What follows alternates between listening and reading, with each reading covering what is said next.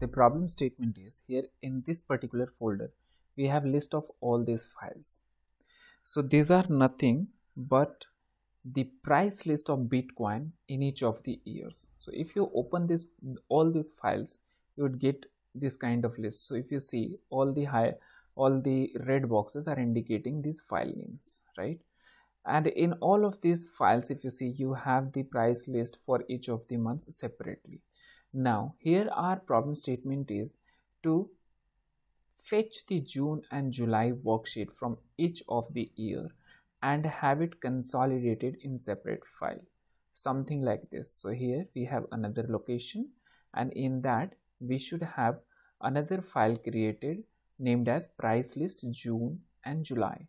So if you open this particular file, it will look something like this, and if you see at this particular column, so you would realize that it would have only the data for June and July. If you don't rely it, for example, you can just take a summary. Now if you see here, you have the data for June and July only for each of the years, for each of the available years. So this is the problem statement in a nutshell. That means in a particular folder you might have list of multiple Excel files, and you're gonna pick specific sheet from each of the Excel file and consolidate them all together. So this is the problem statement in a nutshell, which we are going to fix today. Okay, so let's try to do this, and let's jump to the Jupyter notebook to get this done. Now here we are in Jupyter notebook, so we can divide this task in two groups, in two parts. First one is list down all the Excel files from given folder. Okay, so I'll just see if I have the folder location copied. No, it is not over here. So what I'll do is I'll just copy it from here. Here I have that particular thing written. So what I'm going to do is, first we need to get the list of all the libraries, all the Excel files available in that particular location.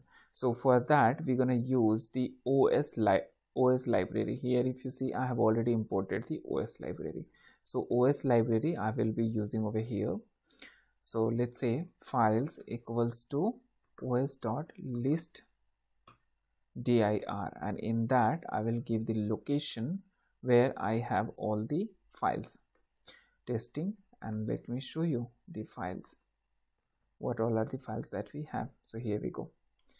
So whatever files we had in testing folder, those all are listed over here. This was the first task which we have achieved. Now the next thing which comes over here is import specific sheets from all the Excel files and consolidate them into one. So that's something which we are going to do over here. That's going to be little bigger, but it's going to be very simple, trust me that. So first what we're going to do is we will go in each of this Excel file and pick the sheet names, whatever sheet names we have in each of these Excel files, and then from those list of sheets we will pick the data. We will pick only June and July worksheets. So let's start one by one. Let's first go to each of these Excel files. For that what we're gonna do is we'll just say for file in files. So this loop will take you to each of the file available in this particular list. Next step is list down the sheets available in each of this particular file. How are we gonna do that? For that we will say sheets equals to pd.excel file. Okay, and from here we are just going to use this particular location only because we have the files available over here. Now in it what we're going to do is we will just open this each of the files, right? So we need to concatenate that.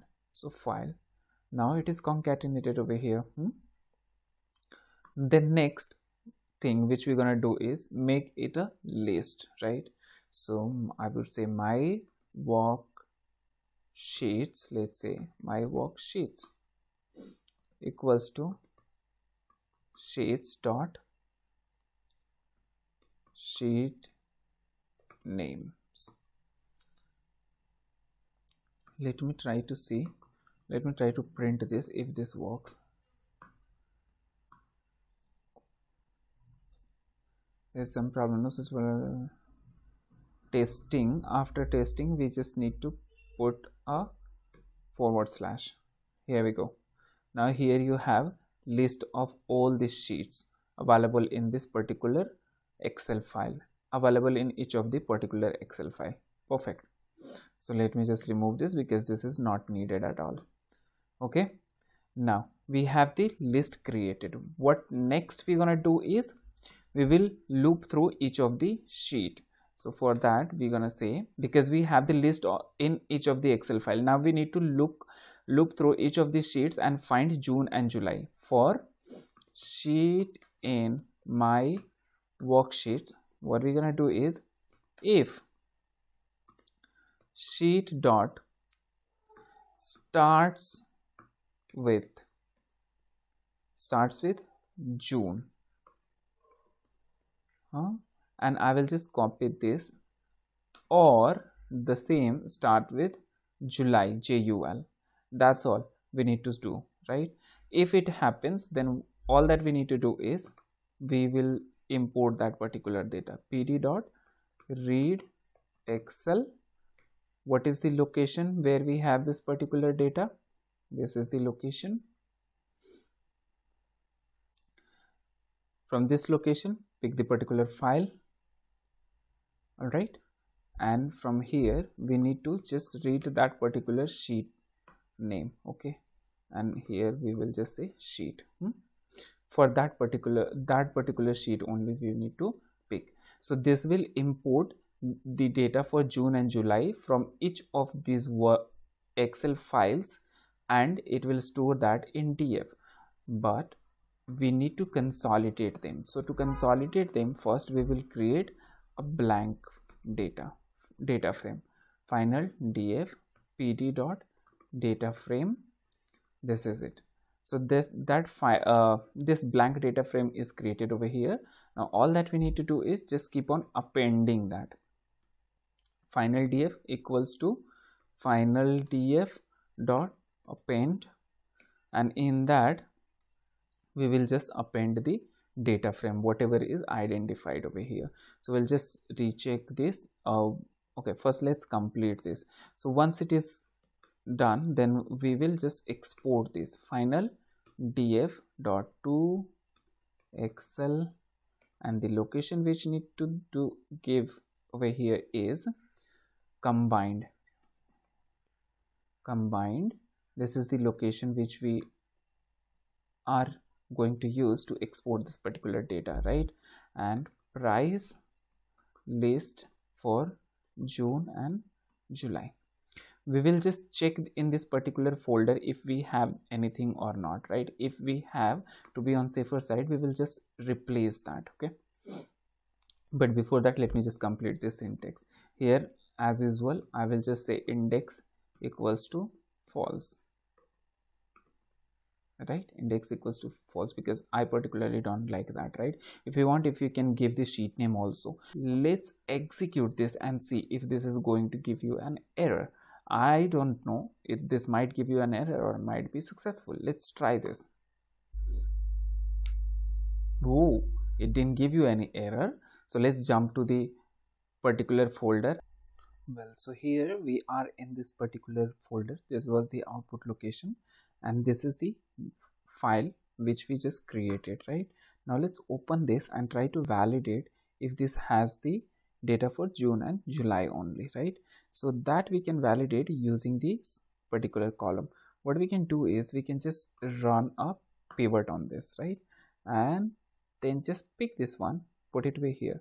Here we go. Now you can see we have the data for only June and July from each of the valuable years.